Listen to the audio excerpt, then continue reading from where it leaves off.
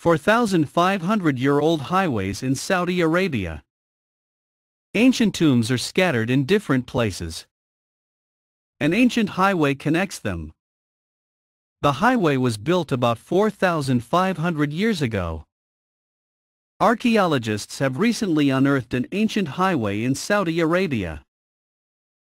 Researchers at the University of Western Australia have been doing extensive research on the architecture for years, CNN reported on Sunday. They conducted the survey from the sky and on the ground using helicopters. They conducted excavations and analyzed satellite imagery.